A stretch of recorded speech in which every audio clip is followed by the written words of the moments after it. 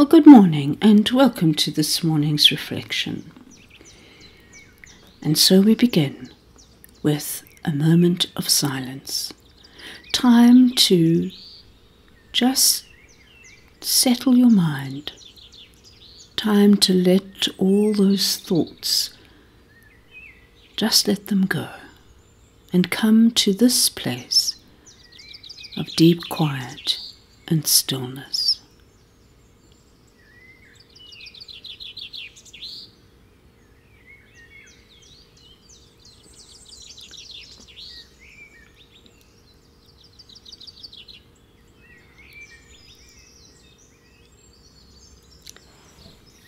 This morning we read from Psalm 80 and verse 3.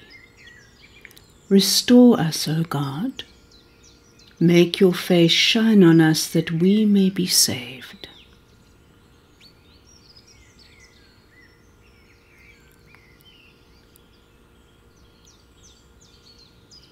Restore us, O God. Make your face shine on us that we may be saved.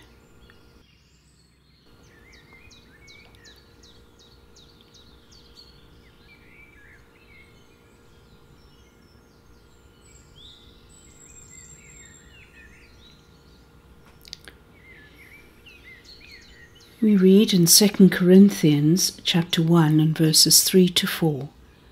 Praise be to the God and Father of our Lord Jesus Christ, the Father of compassion and the God of all comfort, who comforts us in all our troubles, so that we can comfort those in any trouble with the comfort we ourselves receive from God.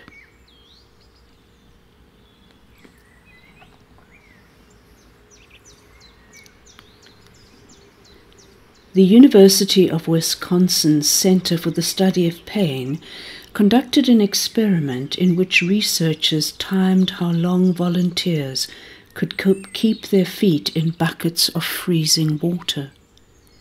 They discovered something very remarkable. Whenever a companion was allowed in the room with the person whose feet were being frozen, he or she could endure the cold for twice as long as those who suffered alone. The presence of another caring person doubles the amount of pain a person can endure. The same is undoubtedly true of emotional pain.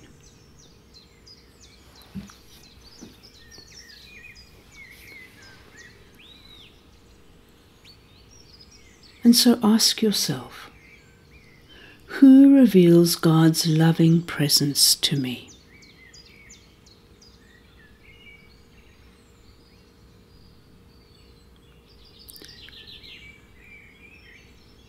Do I spend enough time with them?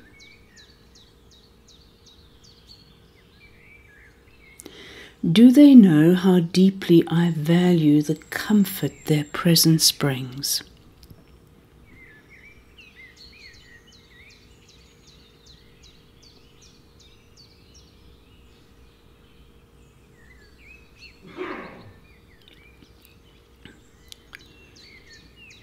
And so we ask the Lord. The Apostle Paul says that we can pass on to others the comfort we ourselves receive from God. Take a few moments now to ask the Lord to show you someone who needs to know His comfort, that needs to know His comfort expressed through you today.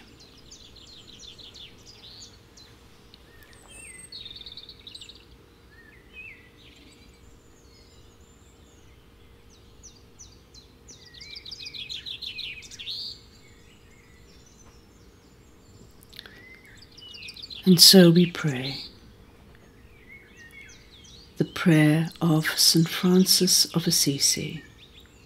O Master, let me not seek as much to be consoled as to console, to be understood as to understand, to be loved as to love.